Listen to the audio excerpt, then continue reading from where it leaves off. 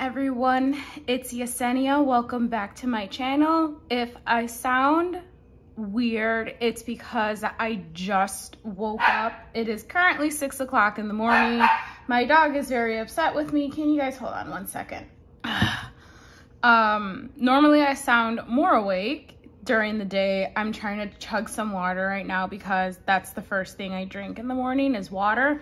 I have my 24-ounce tumbler from Starbucks that at the very least I try to drink one of these before I have my morning coffee and my breakfast. So yeah, it's 6 o'clock in the morning.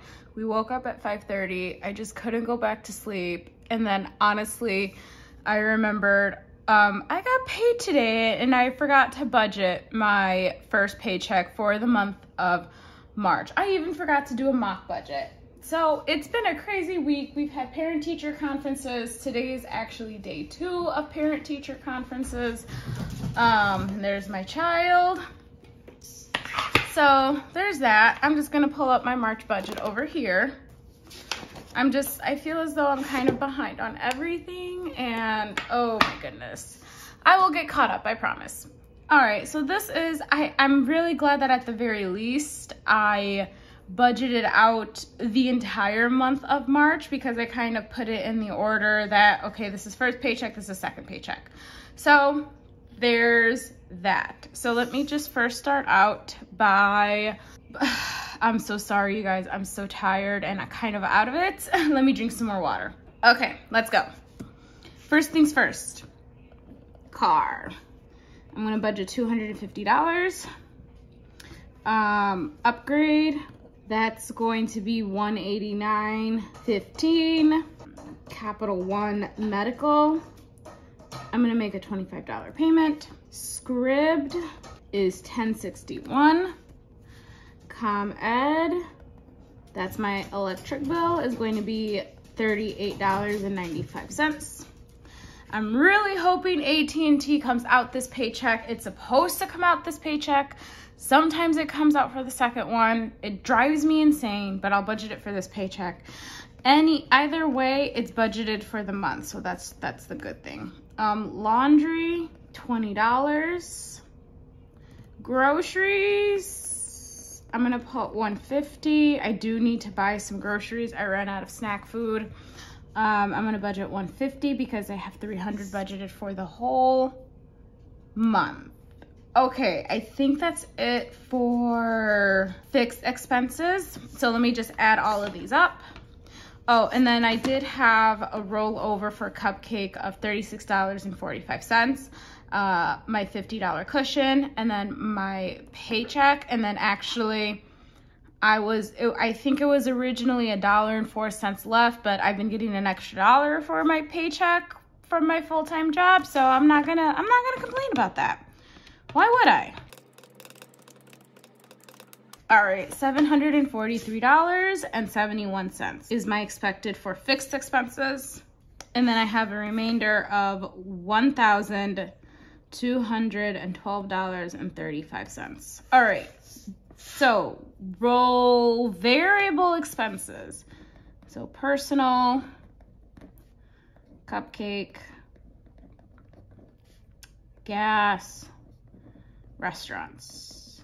Okay, so for personal, I'm budgeting $100. So Cupcake, I have $35.45. Oh my gosh, you guys, I should not budget my paychecks this early in the morning. It's fine though. I really do need to budget them though because I already got paid. So I need to make sure before I even think about spending any of that money, I need to give it a job.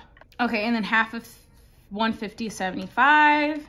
So I'm budgeting $110 for her and 45 cents for the first half of the month, which is great because I'm throwing a little birthday party for her.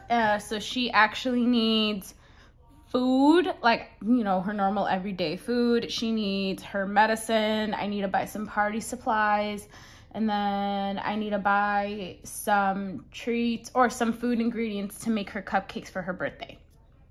I know, sweetie. She's staring at me. I don't know if she knows that we're having a little party for her. She doesn't even know. And here she comes. Aw, she's so cute. I'll be right there. All right, gas, I'm budgeting $40. And then restaurants, $100. So I'm budgeting $350.45 for variable expenses this month. And then we're gonna subtract that from $1,212.35. We have 800, wow. Well, that's because part of that's Cupcakes money. $861.90 left. For sinking funds, I'm stuffing a total of $182. We're gonna subtract that. Is that right? Nope, that's not right. Because that was a double negative. Oops. Okay, we have $679.90 left. I'm saving $493 for rent. So for those of you guys who don't know, I split my rent bill in half. So I save half of my rent from my first paycheck. So that way, when my second paycheck comes around and it's time to pay the rent, I have the full amount instead of trying to take the full amount out of my entire second paycheck. It doesn't work, trust me. Okay, and then I have a rollover of $86.90, which should leave me with $0. Okay, I'm really hoping that will become an extra debt payment. So let's go ahead and let's see if I do end up with $0 by the end of this. I got -3, so I did something wrong somewhere.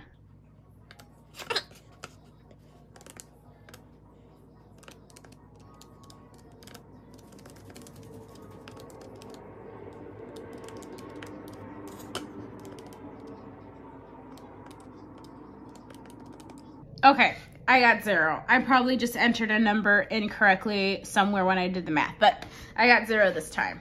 All right, I am very excited. I'm really hoping to make a giant extra debt payment this month.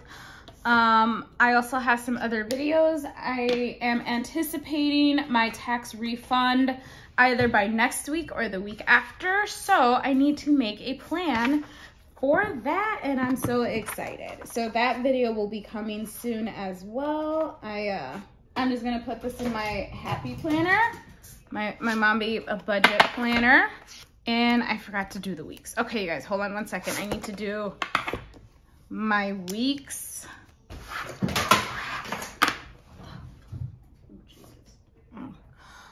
Okay, there are 5 weeks in March, and this only comes with 4 sheets. I don't understand why they do that.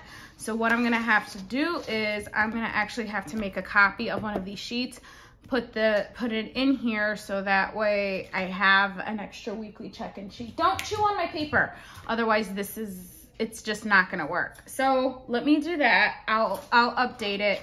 And then I'll see you guys in my next video. I'll do all of this off camera. Oh my gosh. Yeah, my child is being weird. I also need to start getting ready for work. All right, you guys, I apologize if my voice sounded weird. I will make sure to not film another video at 6 o'clock in the morning, never again. I'll talk to you guys later. Bye.